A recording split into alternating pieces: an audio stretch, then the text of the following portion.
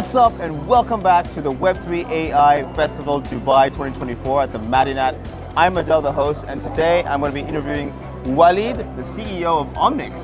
Walid, how are you doing today? I'm doing fine. How are you? Very well. Thank you for coming on the show. Thank you. We are here to educate, so we want to know a little bit about what is it you're building and exhibiting here at the Madinat. All right, so let me start with Omnix as an organization. We are Omnix International. We are based in the UAE, but we have offices in Kuwait, Qatar, and Saudi. Right? We've been in the market for almost 30 plus years. We started in 1991 as an organization. Our mission is to provide services for IT and to be unique in the market in terms of offering. And that's why we are participating today in this event, because we have quite interesting solutions to offer in the domain of AI. Right, very nice. So Omnix, I love the name. Do you know the history behind the name of Omnix?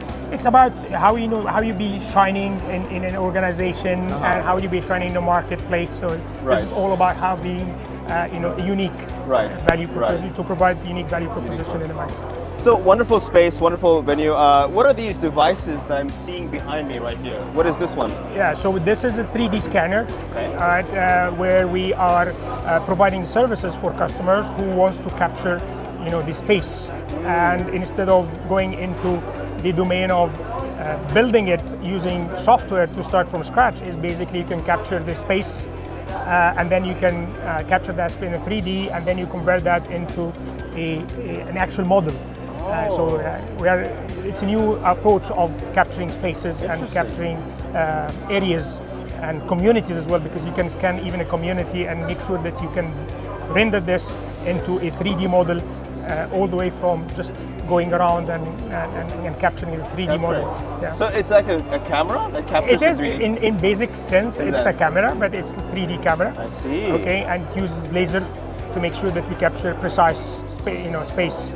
And for the audience who may not be very familiar with this, what are some sort of use cases you would use this technology for? So one of the use cases, as an example, is to make sure that we go to a space, right, and you want to remodel the space. So first of all, you capture the current space, and then you render that into a 3D model. Then you can work on the 3D model to make sure that you change the space. This is one use case. A second use case is asset digitization, right? If you have assets within an organization, okay, maybe you do not fully capture the assets within an organization, and the assets can be anywhere between chair, tables, screens, and a building.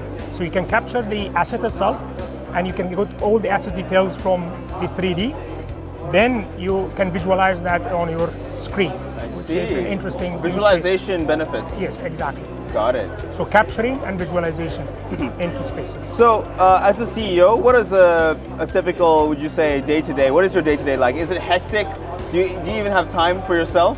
I mean, it depends. I mean, of course, you need to make sure that you have the right team around you. And this is something that we are investing a lot in, to make sure that the team around you is helping and making sure that you are able to address the challenges on a day-to-day operation. But of course, on a day-to-day, okay, always things will come to you as a CEO, okay, either asking for advice, asking for approval.